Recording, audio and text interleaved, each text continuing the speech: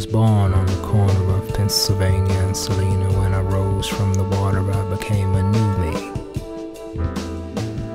He who has faith will do even greater things. Greater means consistent excellence. In Y2K, I met Galen. Did you know the definition of your name means calm?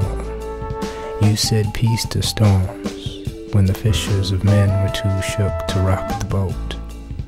You cast a vision, then wrote the greater highway into existence.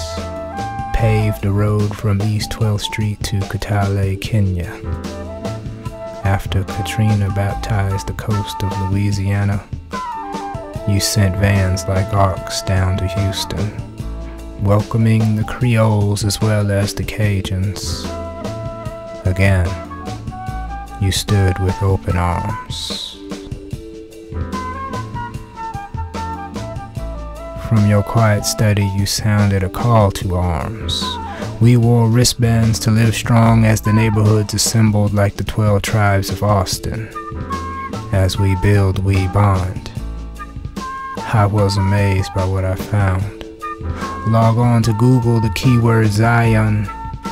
Right after the mount near Jerusalem, you'll find a church in Austin at 1801. Honorable mention, we are listed on page 1. A Love Supreme, decade number 1.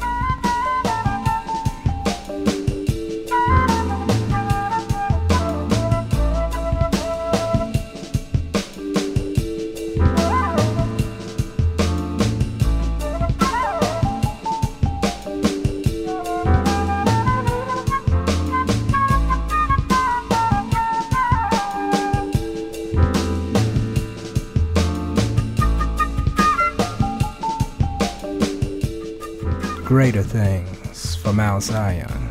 We who accepted the blood of the Lamb from this holy hill are hurling down the accuser with our testimonies and repetition. Give me liberty and give me freedom.